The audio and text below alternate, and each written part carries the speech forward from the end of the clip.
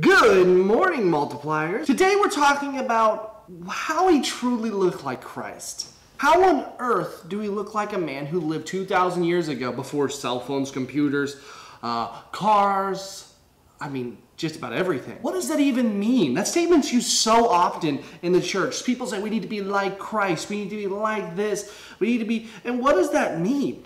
Jesus was this guy with the beard to most people who a lot of people talk about, and he seems like he was a good guy. That's what most of us know about Christ. So how do I look like him? All right, so today what we're looking at is a verse in particular in Philippians. Philippians chapter 2, it's verse 5 through 11. So let's take a second and read that. "This in mind amongst yourselves, which is yours in Christ Jesus, who though he was in the form of God, did not count himself equal with God a thing to be grasped, but made himself nothing, taking the form of a servant, being born in the likeness of men, being found in human form, being humbled, he humbled himself by becoming obedient to the point of death, even death on a cross." So what does that mean? What does that mean for us? Here we are, talks about Jesus being a servant, being God who made himself lesser. What does that mean? Being a servant of Christ, that's the fundamental of being a Christian. Now, the first thing we can grasp from this passage of Scripture is that Jesus made himself less than what he was. Less than what he was. Basically, what that means is that Jesus was God. He was God when he was born, and didn't count himself as equal, but humbled himself to become a man, a servant at that. Jesus wasn't of the wealthy class. He was a carpenter, a workman, a worker. What's that mean? Everybody with the Jews had thought that Jesus was going to come in and be a triumphant leader, riding in on a stallion to lead them to victory through war and everything else, and to be a king. Jesus was a king, but not like what they'd ever thought before. Jesus was a servant who came in to wage war on the flesh, not on the physical. He came to wage war on what we are spiritually, not the physical. See, everybody thought that he was going to be this, and he came in to raise the bar. You see, we all thought one way, and Jesus said it needed to be another way. He said, I've talked about this before, actually this week we talked about it, that Jesus had talked about how that if you hate your brother, then you've killed him in my eyes. There's so much there. There's so much more of what he elevated the bar to be. So to be like Christ, what does that mean? It means to be a servant, to not to think of yourself higher than you ought, because Jesus had every reason to think of himself as God above everyone else.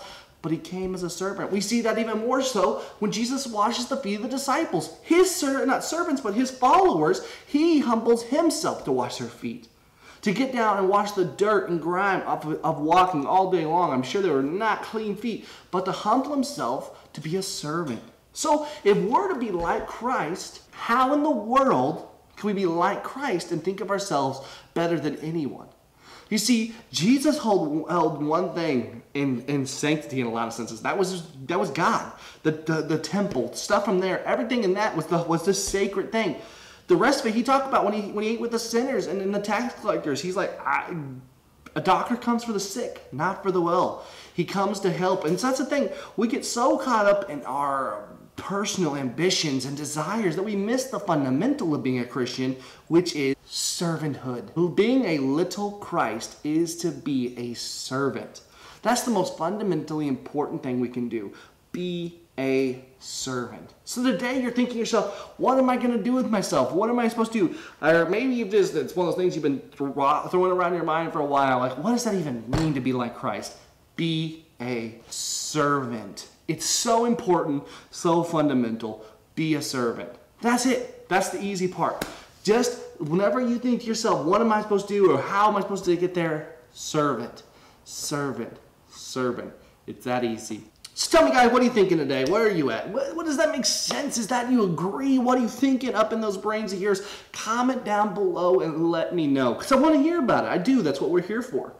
And guys, if you like this video, I really hope you did. Hit that thumbs up button, okay? Because we're here, we're putting this stuff together, working hard to keep these videos coming up. The schedule has changed a little bit. We're uploading kind of whenever we can in a day, not necessarily at 5 a.m. like we're hoping to before with my new schedule. But don't worry, we'll get back to more normalcy. But for right now, they're kind of just scattered out there.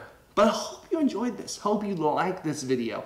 And if you do want to see more, hit that subscribe button if you're new, and that way you see all our content right away. I'll let you know. And I think that's it for today. So I will see you next time. My name's Dan, and this is Multiply Media. God bless. We'll see you next time, all right?